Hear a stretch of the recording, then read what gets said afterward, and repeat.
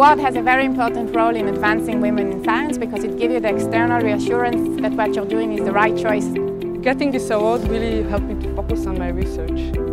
In order to succeed in the academia, we must get a lot of support from our family. The Women in Science Award allows us to travel as a family and be comfortable in the postdoctorate as a family. The award gave me the peace of mind I needed to focus my energy into what I love doing the most, which is research.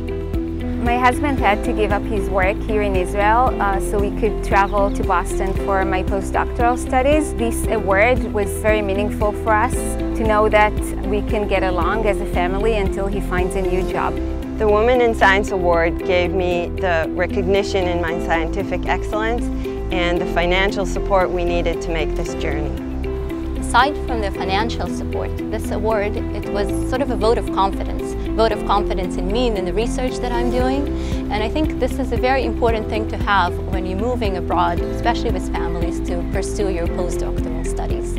The fellowship gave me the proof which I was needed that the academia believes in me and waits for me to come back.